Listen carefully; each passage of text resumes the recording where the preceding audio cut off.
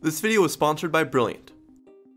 Let's say you have a stick that you will cut into 3 pieces by randomly and independently selecting 2 points to be the locations of the cuts.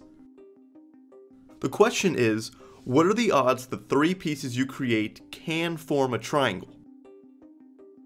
You can see, for example, with these 3 pieces I can create one, but if these were the 2 cuts, then it's impossible to make a triangle.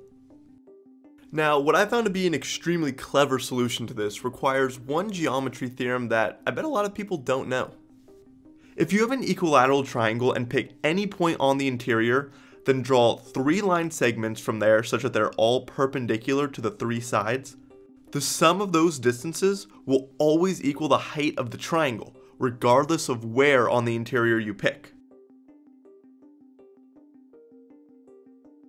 Here's why this always works. Since it's an equilateral triangle, then every side I can call x.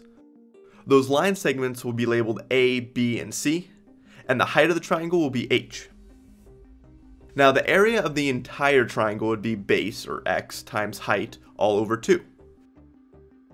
Then you'll notice I can break the bigger triangle up into 3 smaller triangles using A, B, and C as the respective heights. The area of this bottom one is base x times height A all over 2. The next triangle would be x times B all over 2. And the last one would be x times C all over 2. And the sum of all of those equals the entire triangle. Canceling the 2's and the x's, we get that A plus B plus C equals h. This is known as Viviani's theorem, by the way. But okay, how does this help us with our stick problem? Well, first off, from geometry, you should know that for a triangle to be made, the 2 shortest legs combined in length must be longer than the third. If that criteria is met, then we can make a triangle.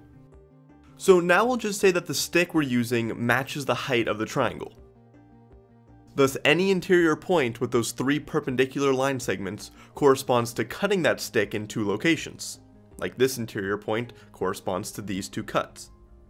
And as we move the interior point around, the overall length stays the same, but we change the locations of those 2 cuts. So all the interior points of this triangle correspond to every possible way you could cut this stick in 2 locations. And at this point, for example, we see it does correspond to a possible triangle. Now I'm going to draw another equilateral triangle in the middle of the bigger one to make a little triforce here. And look at the top triangle.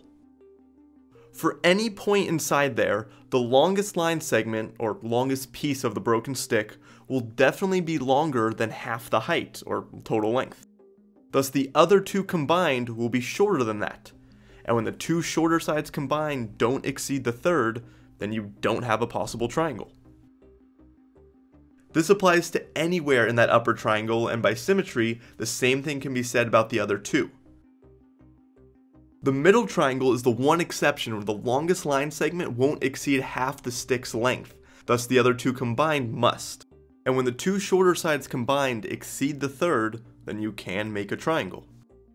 So of the 4 regions we see here, all equally likely to be the point representation of the 2 cuts, only one of them yields lengths that can make a triangle.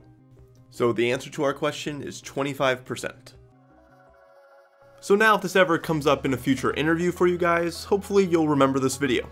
I decided to make this a shorter one, but if you like these kinds of puzzles and out-of-the-box thinking, then I definitely recommend checking out Brilliant.org, this video's sponsor.